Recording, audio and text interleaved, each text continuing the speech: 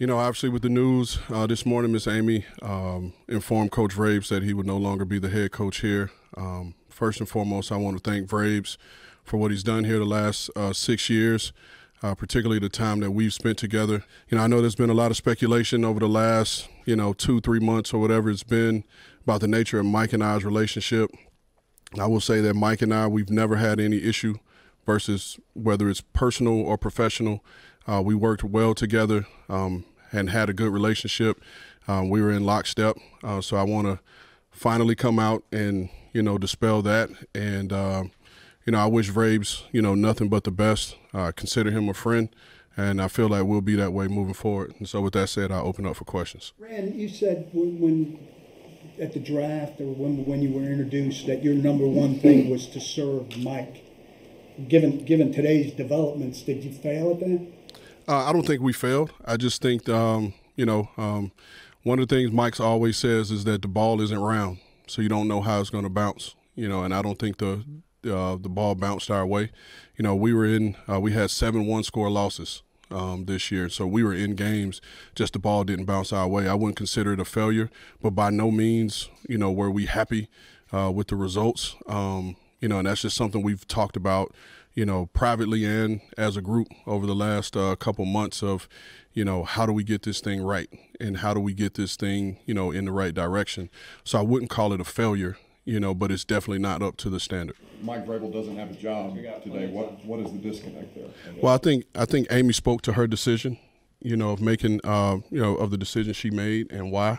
And that was about, her long-term vision, of the organization. And that's really, I think, what it was. The video, Amy said that some consideration at least was given to a trade of Mike Vrabel. Can you elaborate on that? And was he ever directly asked if he would be part of a trade? I don't know the nature of his conversations with Miss Amy about, him being traded.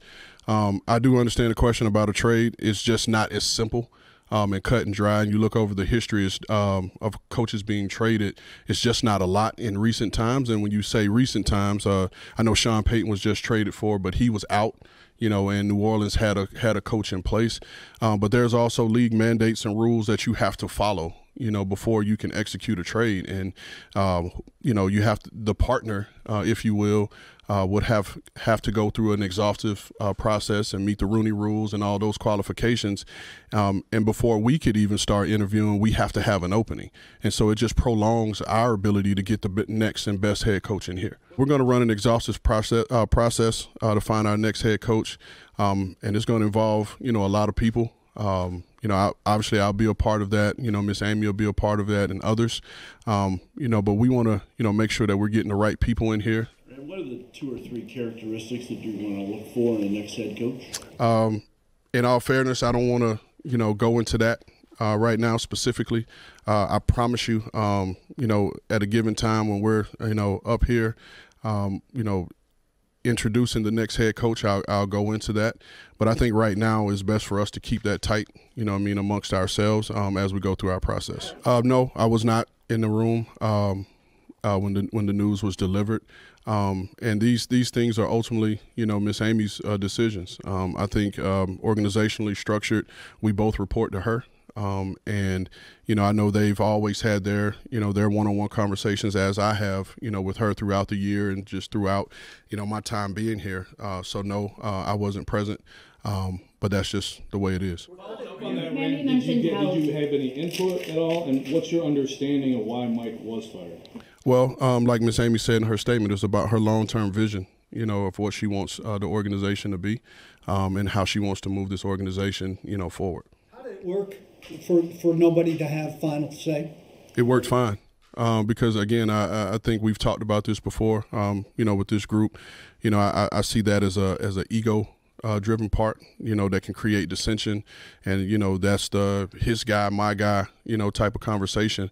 But, again, there was never going to be a player brought in here that we weren't in agreement with. Was it part of your agreement in the collaboration that Mike would face the music on everything difficult through the season and that you would be as invisible as you were?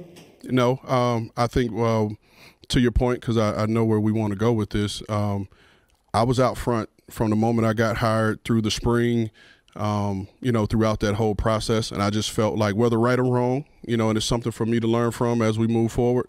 I just felt like the fall should have been about, the players and the coaches. Now, in terms of when it came to the KB trade and why I was not out front on that, Mike's had the relationship, with Kevin over the last, 6 years or whatever it's been. And we felt like it was best for him, to go out front and handle that. Did Mike want more control in the process, or at least a different structure set up? We never had those conversations because Mike was a part of every meeting that we ever had in terms of talent acquisition. The way we did things last year, from the moment I came in, we had a free agency meeting with the scouts, and we were all in there. We had a meeting with the coaches. We were all in there, same thing for the draft process. So, again, no player came through here that our coaches did not see. Derrick kind of approached Sunday as if it was his last game here. Is there a scenario where you maybe try to pursue him, or does that depend on maybe who the new head coach is? Yeah, that'll be a new head coach. The new head coach and I, having a conversation. I had a really good conversation with Derrick yesterday, on the way out, and we had our conversation, which I'll keep between he and I, but, the doors never close. Hi, I'm Mike Tirico, and thanks for watching. Make sure to hit subscribe for the latest news and highlights from NBC Sports.